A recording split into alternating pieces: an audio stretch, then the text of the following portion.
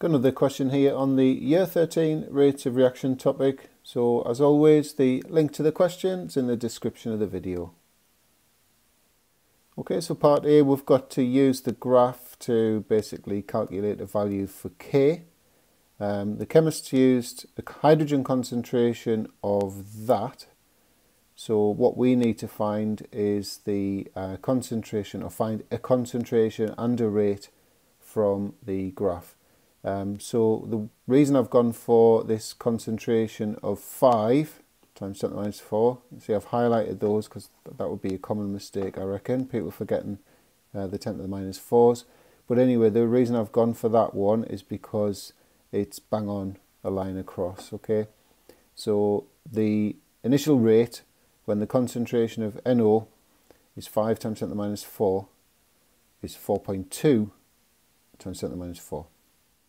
So to two significant figures and in standard form, it's 8.4 times 10 to the 4. Units wise, we've got moles per decimeter cube per second on the top, and we've got 3 lots of moles per decimeter cubed on the bottom. So they'll cancel down to dm to the 6, mole to the minus 2, seconds to the minus 1. Moving on to part B, so we're told the reaction's first order with respect to hydrogen. That means the rate is going to be directly proportional to the concentration. So at the lower temperature, you get this less steep straight line graph through the origin, whereas at the higher temperature we get a much steeper straight line graph through the origin. And obviously if you increase the temperature, the rate of the reaction will increase, and therefore the rate constant will increase because it's a measure of the rate of the reaction. So K increases with temperature would be fine for that. Part C moves on to continuous monitoring to show order. So we're told that the hydrogen is first order by continuous monitoring. So the graph, the concentration time graph, is going to look like that. So it's going to have to be curved. How would you use the graph to show that it's first order? It's the constant half-life confirms the first order relationship. So part D now, a tricky mechanism question. So first thing I've got to do is work out the equation for step 3. So the way I've done it is I've worked out the sum of steps 1 and 2. That's given me that. The N2O2's cancel. And then I'm just comparing this with the overall equation to see what I still need and what needs to cancel. So what do we still need? Well, we've got 2 NOs, we need 2 NOs, that's fine.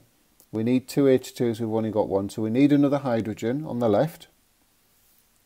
In terms of products, we don't have any N2, so we need an N2. And we need another H2 on the right, because we need 2 in the overall equation, we've only got 1. And we need that N2O to cancel.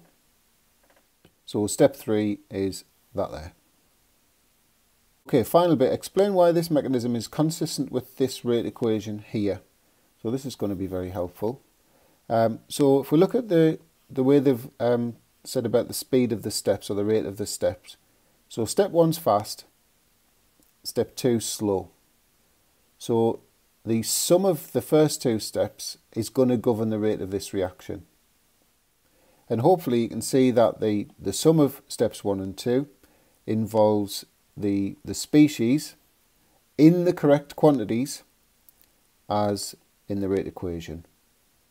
So something like this will be fine. The sum of steps 1 and 2 involves the species in the correct quantities, it's really important, in the rate equation.